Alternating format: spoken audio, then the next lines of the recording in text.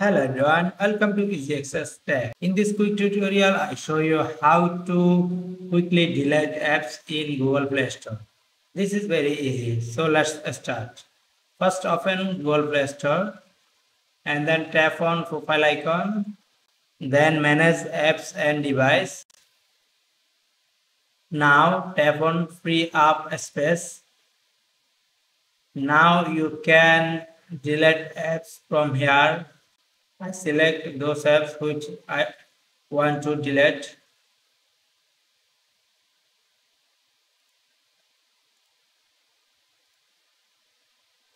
And then tap on delete icon from here. Now uninstall selected apps.